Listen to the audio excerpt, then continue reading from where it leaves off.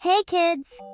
Today, I'm going to tell you a magical story about a wise teacher named Miss Lily. Miss Lily was the kind of teacher everyone loved. She had the biggest smile and always knew how to make learning fun.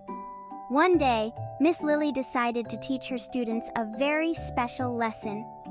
She gathered all the kids in a circle and asked them, "What do you think is the most important thing in the world?"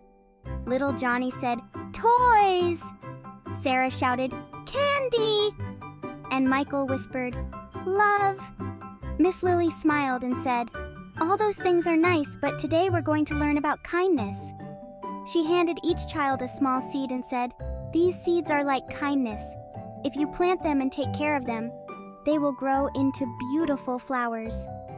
The kids were excited.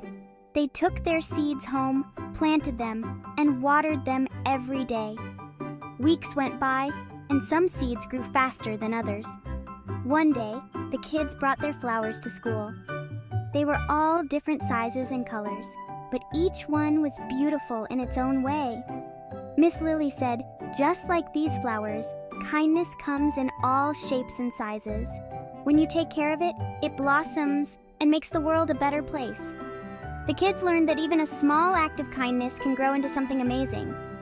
And from that day on, they always remembered Miss Lily's important lesson.